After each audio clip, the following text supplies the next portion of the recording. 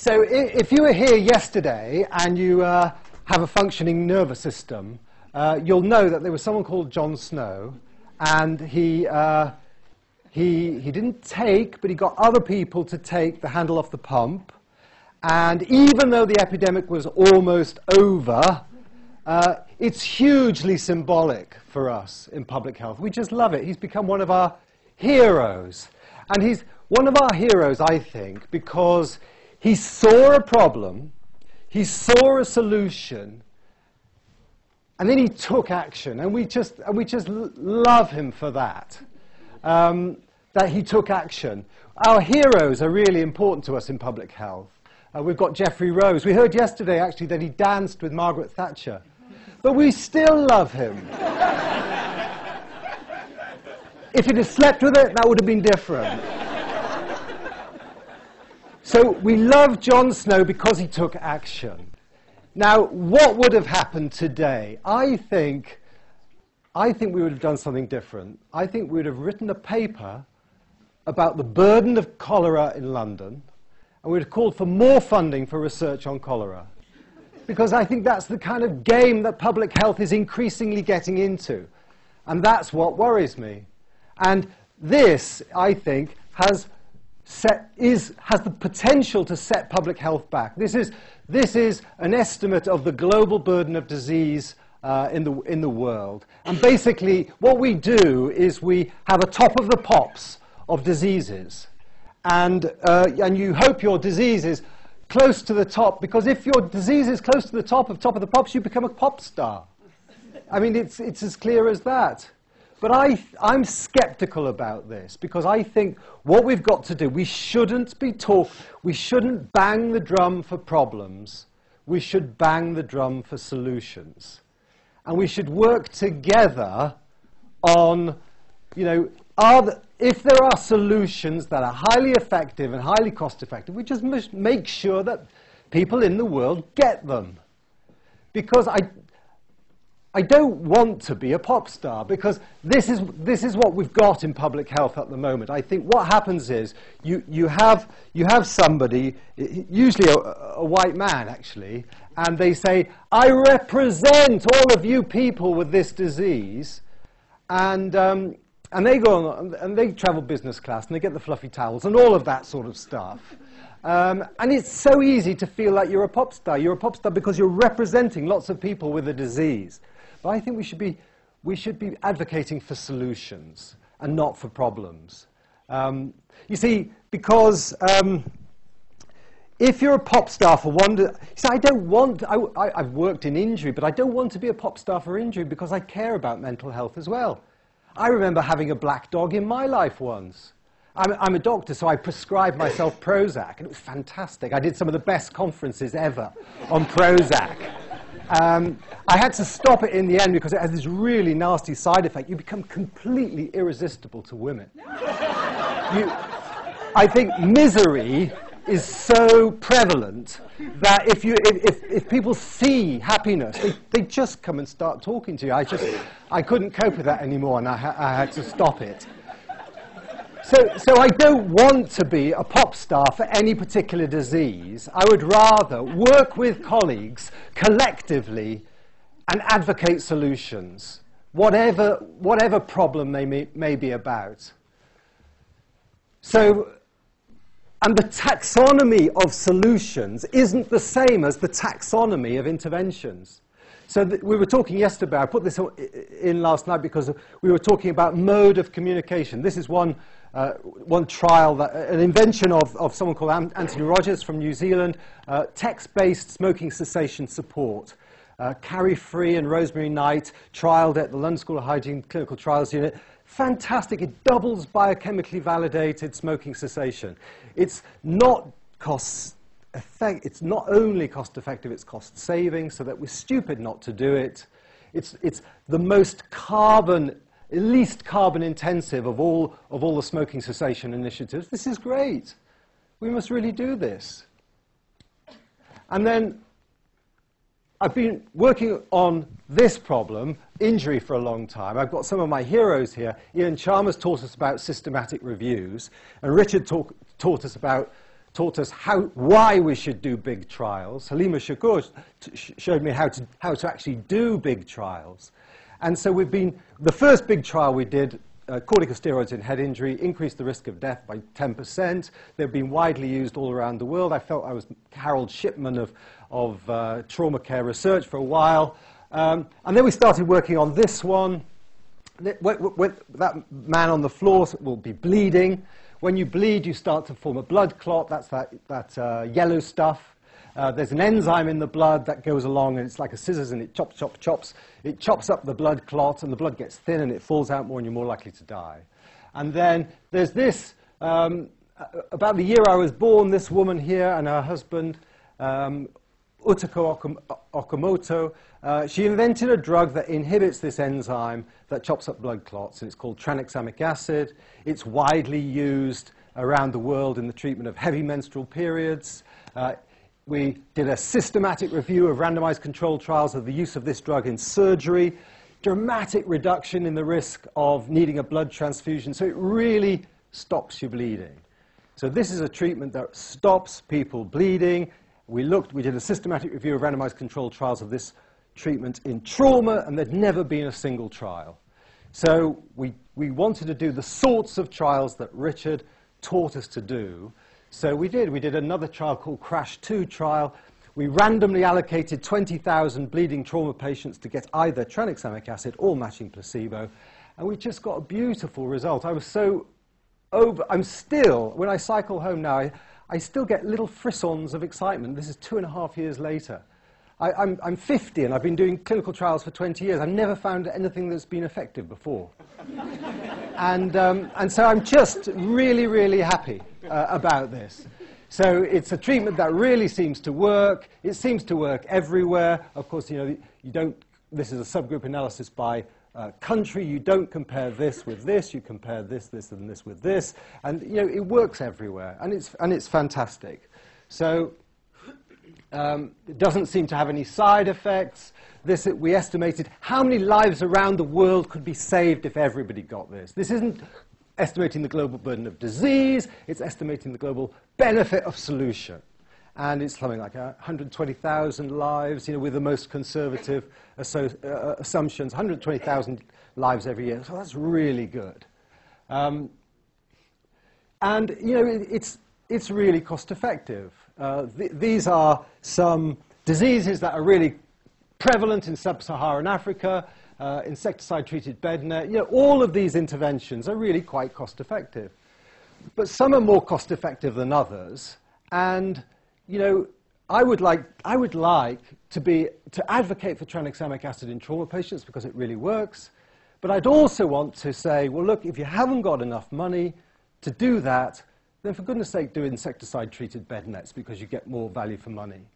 And I don't see why we can't. So I don't see why, as a School of Public Health, we can't all get together, decide what are the most cost-effective interventions, and advocate for them collectively so that we all work together. So wherever I go, I don't say tranexamic acid for trauma because I care about black dogs, mental health, HIV, malaria. Why can't we care about them all? When I was a doctor, I wouldn't get a patient and say, they come into the intensive care unit seriously ill. I say, I'm a meningitis doctor.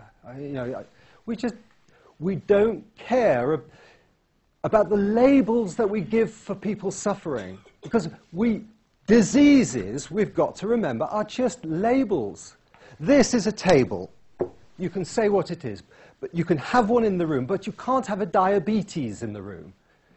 Diabetes is a concept. It's a label invented by doctors. In this case, it's invented to refer to people who've got a fasting blood glucose greater than 6.9. You can't have a depression in the room. You can have a case of depression, but what a case of depression is defined by you. So these metrics of how much burden of this and that and the other is, it tells us more about our labeling conventions than anything really useful about human suffering, I believe. And I know it's just me and John Snow who believe this. So, I'm in a minority, I will admit to that. So we got really interested in how to get this treatment into practice. It really mattered for me personally. I remember I killed a little girl once, a 13-year-old girl. She came into the emergency department bleeding. We did a lot of stuff. She was fully conscious. I was holding her head, talking to her. She said, "Is everything going to be all right?" I said, "Everything's going to be perfectly all right." She went into surgery and she bled to death. And I just felt I killed her. I just took away her consciousness when we put her to sleep for surgery. And she never woke up, and I just felt awful about it. And so now we've found a treatment that works. I really want to make sure it happens in the world, but not at the expense of other important problems. So, it's a fact of war. Many injuries suffered on the battlefield result in severe bleeding. Stopping it is key to saving lives. So the discovery that an old drug can perform new tricks is great news for military personnel. There was a recent trial carried out by the London School of Hygiene of Tropical Medicine, which was sponsored by NIHR, called CRASH-2 trial. And it looked at the introduction of something called tranexamic acid, which stops clots breaking down. Within weeks of that trial delivering its results, we now use that as part of our treatment process. So that was the first thing that happened. So we got the result, published in the Lancet. Usually, publication in the Lancet is necessary but sufficient for nothing. It doesn't make anything. There's lots and lots, and you have a press release, and then it moves on. And so the best thing that happened was that man, who's the Surgeon General, put it in military medical protocols. That was fantastic. So he put it in military medical. So British soldiers in Afghanistan who were shot or blown up were treated with tranexamic acid. That was great. That was a big breakthrough. But the Americans were skeptical. Of course, they have this unique physiology, different hemoglobin. Hemoglobin Obama, of course, it doesn't respond in the same way. So they were very skeptical, and so they did their own study in what we had a situation in Afghanistan where they had soldiers coming in treated by British military doctors. They got tranexamic acid. Soldiers coming in treated by American military doctors. They didn't get tranexamic acid, and they decided to do a cohort study. Fortunately, the ones treated who got tranexamic acid were much more severely injured than those who didn't, than the other lot. But they were much more likely to survive. So I remember being invited to this meeting in Washington to present the results of the CRASH-2 trial, and so beforehand I went to because relative risks is a really tricky concept for an American soldier trauma surgeon. That's a big one. It's a big ask. So I went to Arlington Cemetery. This is Plot 69, it's where people go where they've been killed in Afghanistan or Iraq. And it just so happened there was this hillside where there was just 100 graves. And so I could show them that a third reduction in the risk of bleeding to death would mean the graveyard would look like that. So that's how I tried to get over relative risks to American trauma surgeons. And it was really strange because there was this military general, and he stood up, and what struck me about him, he was just so hairy. He was wearing a shirt and tie, and then he had all this like fuzz coming out. He was dripping in testosterone, and he said, we're skeptical about these results, Dr. Roberts. And I got up to object, and he said, "Ian, sit down." And I realized, my God, this is just animal biology. I must confront the alpha male. So I just stood for the rest of his session. But anyway, so there's a guy called Mark Midwinter who's a British trauma doctor in the army. Very, very clever, much cleverer than me on the diplomacy side.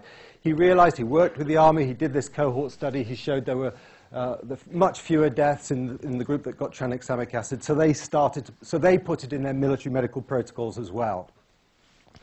Now, there's not a lot of evidence about what works about getting things into practice. So we've done a systematic search for the randomized evidence. There's not a lot of work. But we decided to study the pharmaceutical industry because the pharmaceutical industry are very clever. They're very good at getting doctors to do things. And so there is this treatment called activated factor 7A, which has been shown in randomized controlled trials to have no effect on mortality, with a highly statistically significant increase in serious adverse events like amputation, stroke, myocardial infarction. But the doctors love it. And they love it because the pharmaceutical companies are so good at promoting stuff. And they're very clever. The first thing, actually, the first thing that got this going is a case study in The Lancet. So this was one Israeli soldier, and it's fantastic. The 19-year-old soldier was admitted with a high-velocity rifle injury. The bullet tore through the inferior vena cava at L5, causing extensive damage. He was admitted in a critical condition with profound shock. In a desperate attempt to control the bleeding, he got this new drug, and he survived. And this story just went all around the world, and everybody loves it. It's not true. Well, it's true in this case. He survived, but he didn't survive because of the activated factor 7A, because the randomized controlled trials show the opposite. So, but this, if you can get persuasive human stories, emotional narratives, and combine them with results that you know to be true from randomized controlled trials, then you can really do something. So, we did a sort of review of the stories of this. Most of the literature on this drug are just stories. Humans are biologically programmed for narrative. It's really misleading, it's really a problem, but that's what we love. Let me just tell you what this is. So this is they're so clever, they managed to product place in soaps. So this is a scene from a casualty drama. I think it was Holby City in the UK. Let me just... I know you don't agree with what I'm doing. Just think they should have taken better care of you. They did. That drug almost killed you. No. It saved my life. When I was shot, lying there on that road, I was so scared that I would die. And then they came. They risked their lives to get me. They gave me factor 7A. And it stopped the bleeding. I can't sue them for that. Okay. The last thing she says is, I can't sue them for that. Well, she can sue them for that. So anyway, we had about the summer after we got the results. I was in North Wales on holiday. My brother lives there, and his son is a student of animation in Bristol University. And I said, look, what we really need is some sort of emotional, simple thing that will hopefully spread. And so he went up to his bedroom, and then he came down 3 months later, and he invented this.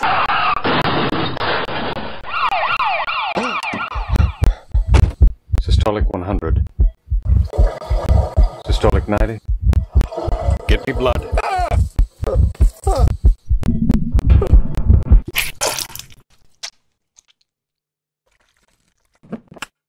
Tranexamic acid, given within 3 hours of injury, reduces the risk of bleeding to death by 30%. It works. Use it.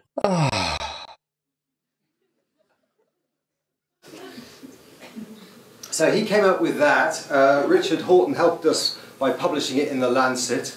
It was featured in the New York Times. Within the first week, it had 10,000 hits. And then someone told me I had to take it down, otherwise I can go to jail, because I was advertising drugs to the public. And I didn't want to go to jail. So we took it down. Now actually we put it on, it's still on the Lancet's website, so it's all right there. You don't have to go to jail if you advertise to other doctors.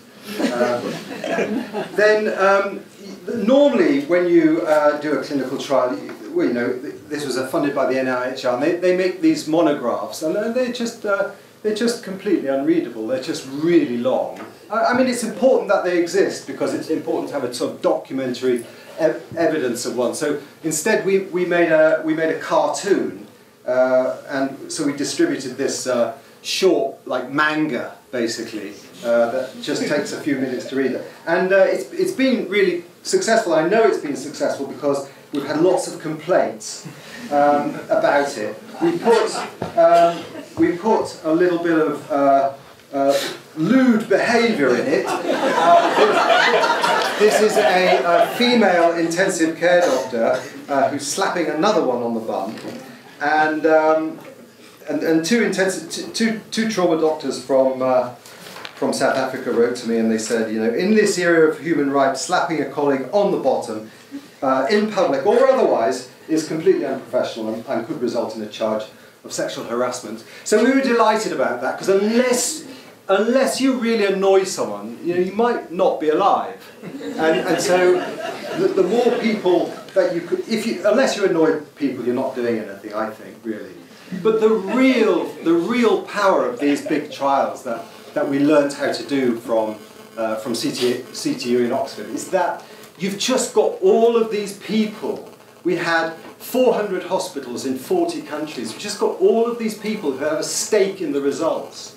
So this is the Colombian National Coordinator, you know, disseminating the results in Colombia. We've got people disseminating the results. It's just fantastic. You just built into them, you just have an army of people who just want to make it happen, and it's really good.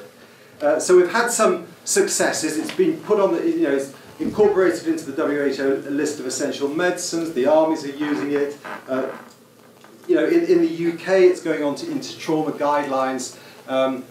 Trauma guidelines in the UK, but most of the world, most of that 130,000 lives that we could prevent, could save with this highly cost-effective treatment, will not be saved.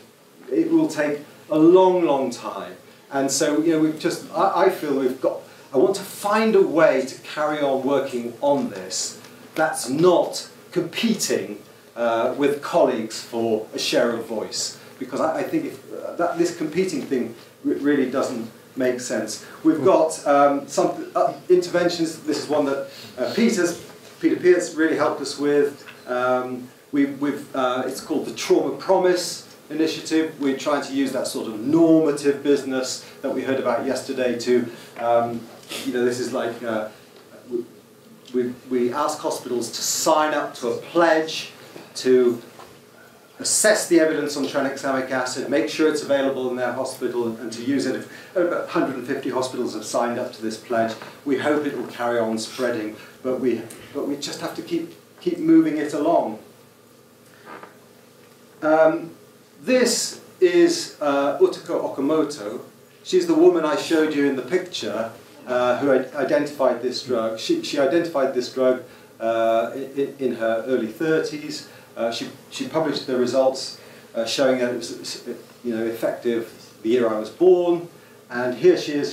She's 96, and it was just so exciting to be able to go up to her and tell her about this, and we presented her with a certificate. And her story, one of the things we learned yesterday is about the importance of stories and how we've created the narrative of Jon Snow to tell a story. So I want to. It's not that we're creating the narrative. It's almost like you're lifting it out of the past. I want to try and lift this woman out of the past because she's really incredible. For example, she told me that you know, there was no childcare. Her daughter was in that picture because there was nowhere else to put her when she was doing her work. She did work on laboratory animals. That's not unusual, but she ate her laboratory animals afterwards because Japan was a really poor country in those days, and there wasn't enough food to go around. So she did experiments on dogs, and then she ate the dogs afterwards.